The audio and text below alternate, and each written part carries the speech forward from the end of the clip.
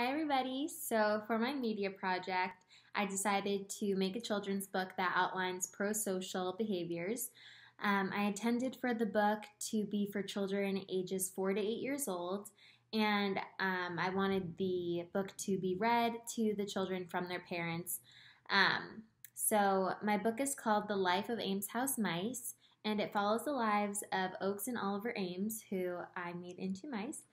And they live in the Ames mansion at Stonehill College. Oakes and Oliver follow the lives of the students. They anxiously anticipate for the students to arrive in August, and they follow them throughout the school year through different holidays and different activities throughout the year, all while learning prosocial behaviors such as learning to share, showing comfort, encouraging each other, cheering on each other. So as I mentioned, the book basically goes month by month throughout the school year and talks about the different holidays and activities that all the students do at Stonehill and that the mice get to do along with them. And each page outlines a prosocial behavior that hopefully will be reiterated and learned while the children are listening to their parents read them the book. So I guess I'll start by reading you guys a few pages from the book, or I'll just read you guys November. So you can't really see it that well, but I didn't paint this. This is actually a picture that I found online, and then there's this online website where you can convert your photos into art by adding filters and stuff. So I can try to share the link, but I'll start by reading November. So this time of year, many students spend their time volunteering. When you volunteer, you spend your time helping others. Stonehill has a farm that is called the farm. Oakes and Oliver's favorite place to volunteer is at the farm. Oakes likes to help the farm manager harvest fresh vegetables. He likes to separate onions, squash, and cucumbers into separate bins.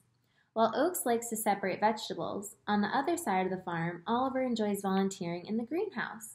The greenhouse is a building made from glass where plants are grown to protect them from the cold winter. Oliver pulls the weeds and prepares the soil for planting. And then we have a picture.